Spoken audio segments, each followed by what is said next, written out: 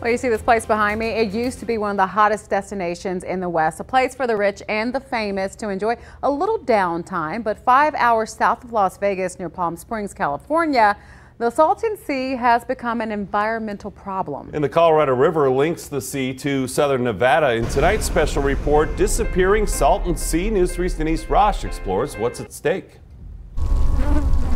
Ooh, there's a lot of people come here. There's a lot of boats fishing and, a lot of things. Gas station owner Lorenzo Oliveras has been around long enough to remember when times were different. From 1974. When the soundtrack of the Salton Sea was something other than the constant drone of flies.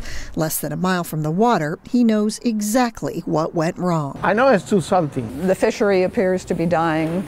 It's an inside basin, and so it's getting more and more saline. Joan Taylor is an environmentalist who's worked on issues with the Salton Sea for more than 2 decades. Half the species, the bird species that migrate from South America to Canada, are feeling the hit. But to understand what the Salton Sea is, it's important to remember what it was.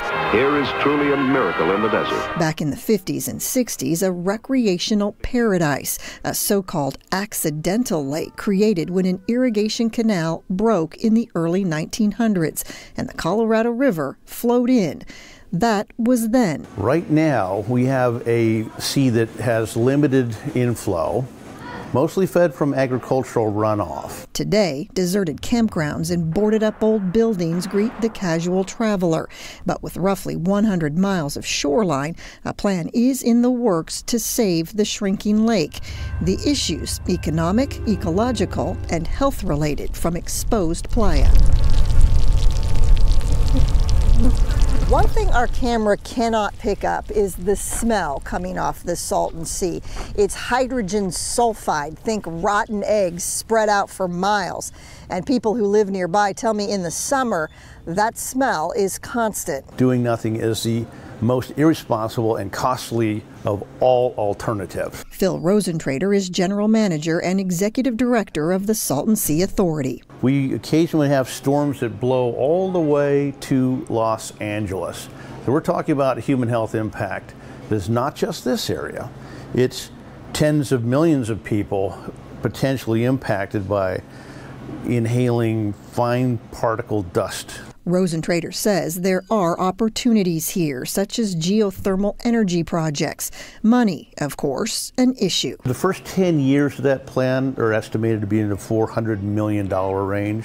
They're mostly wetlands and sort of terracing down, catching the water as it flows in, spreading it out, and terracing it down so we have habitat and dust coverage at the same time. All of it very much a California problem. Except, when you look at the Colorado River, we are all connected. 90% of our water supply here in the valley comes from the Colorado River. Bronson Mack with the Southern Nevada Water Authority. How Colorado River water might be used to help the Salton Sea in the future provides a level of certainty to water managers here in Nevada. Meantime, California is receiving technical expertise and support for restoration projects from the Bureau of Reclamation, charged with overseeing water resource management throughout the region. Genevieve Johnson is stationed in Boulder City. The Salton Sea issue is not necessarily going to affect water use in Nevada. There could be other issues related to drought, which is a bigger issue across the whole West. Back at the shore, I think it's beautiful. I don't swim in it anymore. Environmentalists and locals agree something's got to give. Oliveras has built a life around the Salton Sea. We know everybody. Everybody knows everybody. He's still waiting for customers to return. Until then, it's the flies who rule the shoreline. Denise Rosh, News 3.